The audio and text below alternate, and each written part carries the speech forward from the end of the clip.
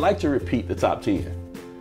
You know, I'm not going to be greedy enough to say we get the top 5 right way, but I want to see that progress. I want to feel us enjoy it a little more and have a magical season, because I felt like we kind of backdoored in the top 10 and we didn't realize how good a year it was and didn't get a chance to enjoy it because we were striving for a goal. So let's win some championships this year.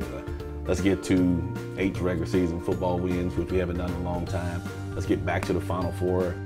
I want to see one of those sports teams that hasn't had that breakout year. Maybe it's volleyball, or let's see track make an extra step. I want to see more champions for us and be able to have those kids have that championship experience. It's something, a goal that they want to do. And the good thing is that we've welcomed those guys to come back, not just our NBA pro guys, but other guys that didn't finish school as well. And I think that's really helped set a trend that, I think I want to do that too. It's been neat just to see guys get back. Having that opportunity to see a person graduate after they come back, thinking about the continuing education that people are doing, getting their masters and all that, but to come back and you got to go through college again as an adult. It's a neat deal to see them go through it. Does it make you proud? Yeah, it does, because I know it matters. I've sat there with Anthony Davis and John Wall, and they're fighting to make sure they have all A's and B's that last spring semester. Those are 2 guys that went #1 in the draft, along with guys like Carl Towns that were great students. Not just decent students or good students or passed, but great students that really cared about it. They used to ask my daughter when we first got here, because she was pretty young, like, what does your dad do? Well, he protects the players, which is pretty close to the job, but not really realizing what I did, because at a home game, I'd be in a suit with an earpiece on. I probably look like security, maybe to her, but obviously I was making sure they get escorted here and there back in my media relations role. But I think they enjoy it.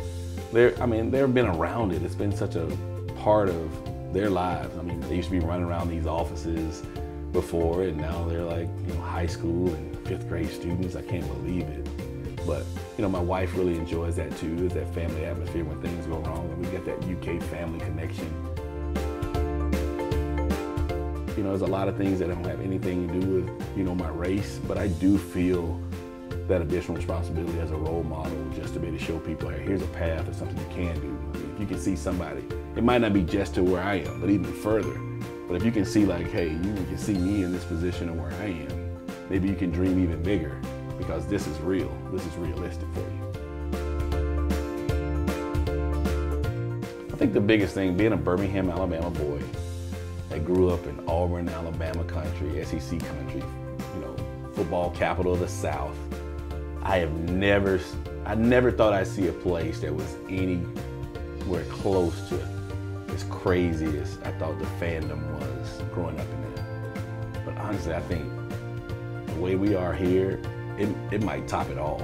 I've never seen so many people wear it with pride.